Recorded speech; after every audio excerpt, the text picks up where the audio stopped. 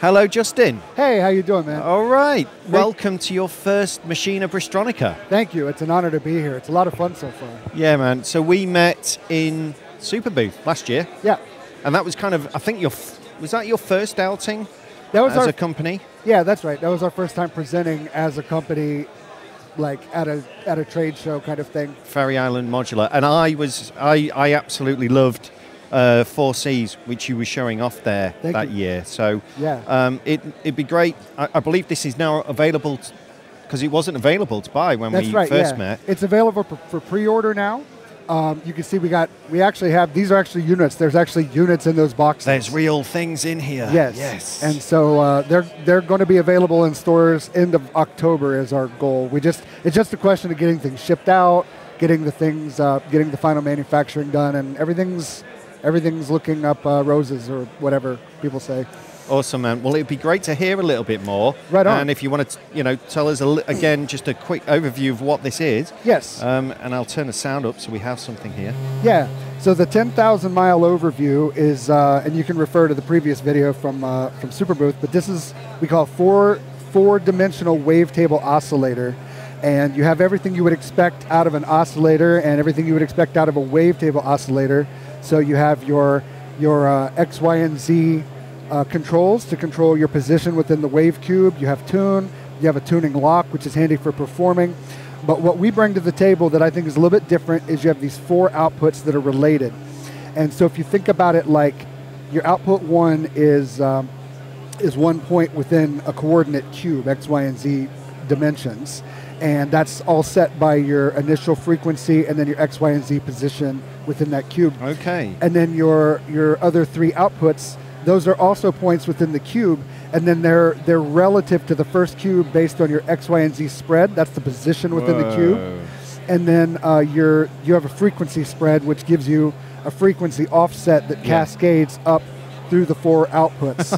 So, and it might sound a little bit like techno babble or whatever, but we were really thinking about it in terms of almost like parallel realities or something. Like if you imagine, you start with a wave position and a frequency. Yeah. And that's your initial point, and let's call that timeline A. But then you also have another frequency and then another wave position defined by these offsets. Yeah. And it's almost like the butterfly effect. Like you all start at the same point and then you go off in different directions. So, the way I've been thinking about it, if we look at this box here, and looking at the X, Y, Z, if you like, yes, sir. On those, and it's like we're inside this box somewhere as a point, a starting point, and then from there, that's that frequency, and then you can kind of spread out within that 3-dimensional space. Yeah, exactly. Yeah, right. That's exactly it.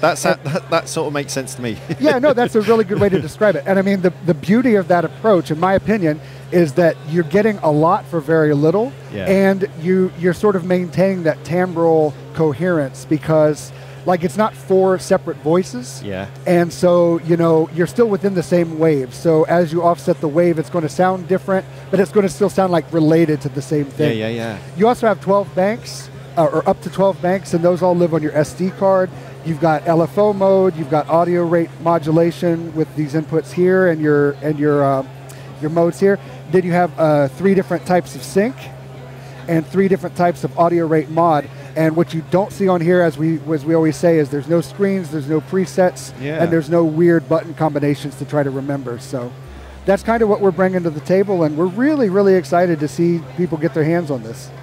Lovely. Well, do you want to take us through that 3-dimensional space a bit? Have you got something patched up here? I do. Are we live? We are, yeah. Yeah, okay. So right now it's just droning. We're droning, and if I go through basic, you can hear these. So I just have 1 output going right now. Yeah. And as I sort of just kind of turn knobs, you just kind of hear different timbrality, and then you have, here's like some just basic waves, like that's very square adjacent. Because the first bank, it's basically fundamental even harmonics and odd harmonics. So it's like if I turn that up, now we got pretty close to a square wave, or excuse me, a sawtooth wave. Yeah. Then we got, this is one of my favorite one of my favorite banks. This is based on a chaos attractor, and you can you get these. Say it with me now. Sing-song harmonics, as somebody that you might know might say, but it sounds really cool. And this is just coming through unfiltered.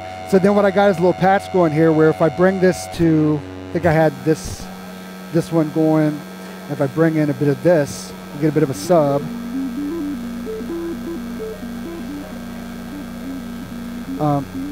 Yeah, there we go.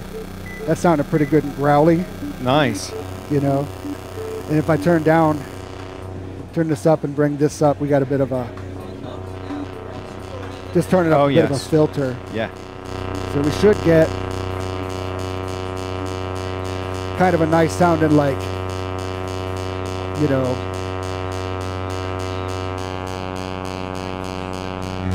there we go. Lovely. Yeah. So that's the XY position and the Z position there. Yeah. And we're just sort of morphing through until we find something we like. We get this kind of nice like throbbing bass thing happening. We should bring in a bit of just a little bit of a sequence. Nothing too outrageous, but. And there's quite a lot of CV input actually on this as well. Absolutely, so all of this is modulatable, isn't it? The X, Y, Z position, the spreads, and so on. Yeah, yeah. You got control over. I mean, I felt like it wouldn't be modular if you didn't have a ton of CV. Yeah, I mean, right. you've got CV over your bank, which can be a lot of fun. Oh, okay. You've got CV over your FM if you want to, if you want to do like just like vibrato and things like that. CV over your spread, which is a lot of fun to sequence. Yeah. Like, and then your CV over your X, Y, and Z positions, and then X, Y, and Z spreads. And we got attenuverters on most things, not everything. Then you got your audio rate input. So if I bring in this, I have audio coming from Wogglebug. There's actually two inputs, isn't there? Yes, and they are normal together. Oh, okay. So it's really great for like processing things through, and it's almost like you get the stereo for free. Right. So this is not in stereo, but I'm going to bring in a stereo pad in a sec. Okay. But then if I bring in this and turn this up a touch.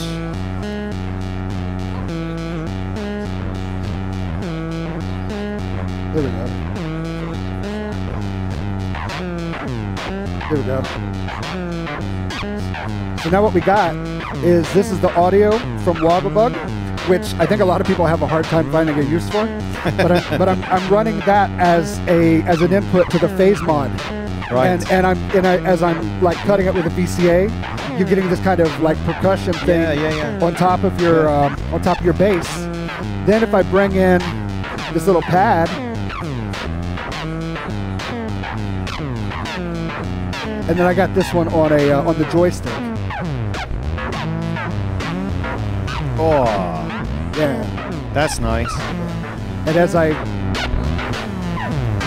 kind of pan around, you can hear, you get the nice filter and then the timbre mod, because I'm modulating the Z spread. So you should be able to hear a really nice stereo image. Yeah. I'll even like, I'll take this out and then turn this down so we can hear that drone a little bit better. It sounds really nice and rich. Really, really rich. Yeah. And, you get the stereo. So, yeah. That's not even, and I trying to prep for this video, I was even thinking like, well, what other stuff could I show you guys? I've been experimenting a lot with self-patching. Yeah. Taking, for example, these bottom two outputs and going back in, like literal cross modulation, this one to this one, this one to this one. Yeah. And then it's nice because you're getting your phase mod, or for example, your wave shaper, or like we call it FSU mode, which just sounds like super crunchy. And you get that like with your relationship to your frequency spread, like it's built in. Yeah. If that makes any sense. So it's easier to keep in tune and stuff. Yeah. Also, I'll take two outputs and run, for example, into blinds, and I'll do like a ring mod. And that can be really interesting to use two outputs for ring mod, like when it's the same source, because if you got your spread set right, you don't have to worry about it beating. Like you can sort of lock in the frequencies. There's just a lot of cool stuff you can do with it. Probably a lot more than we have time for, but especially because we want to get Yuko over here. Oh, right. So yeah, we're gonna switch over to this one now. Yeah. And we're gonna hear something going on in there. We've got some other patches going on within this. So we're just gonna swap the audio over. Lovely. Sounds haunting. Sounds beautiful.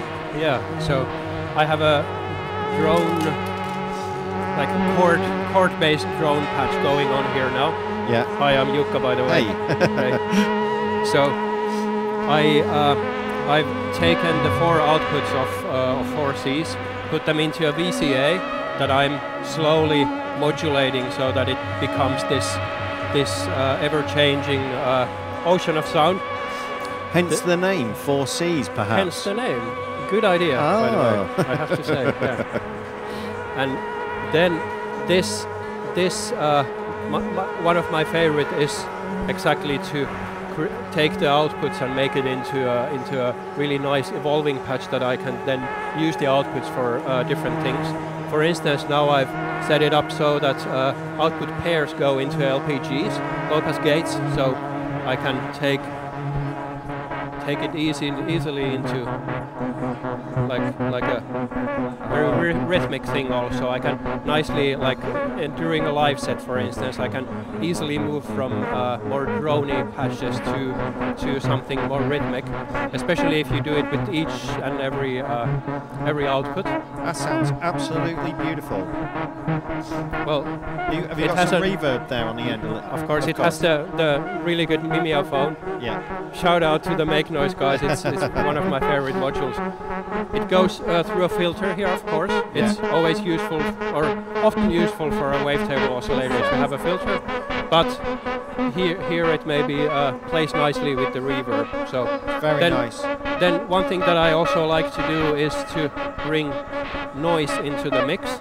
So I have white noise coming into the oscillator modulation, and I can make it into these really nice sort of noisy washes. So where's the noise going into?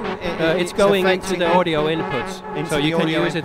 You can use it for phase modulation and wave shaping and digital XOR. Lovely. So and especially with like noisy or other also like the oscillator modulation paired with some rhythmic stuff, you can make some really nice sort of percussive things. Then mix in with a kick, and suddenly you have like it's a percussion module, which is really nice. Nice.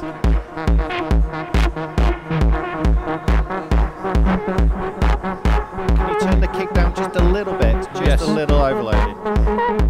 I want to hear more of the... Yeah. It's beautiful.